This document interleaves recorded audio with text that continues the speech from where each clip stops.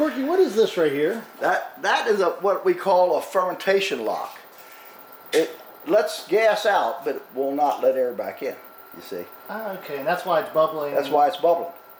And this is a homemade fermentation lock. It's just a jug of water with a hose going into it. Same concept, the water prevents the air from coming back up the tube, but the pressure is pushing it out. Exactly.